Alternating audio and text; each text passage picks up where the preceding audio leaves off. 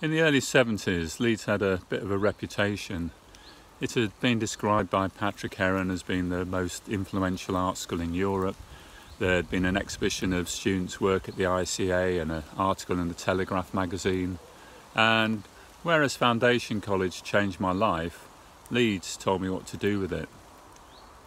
At my interview, I brought along a life-size cutout of Che Guevara, whose mouth moved up and down when you pulled the string on his back. The idea being that if I couldn't think of anything to say, then Che would do the talking.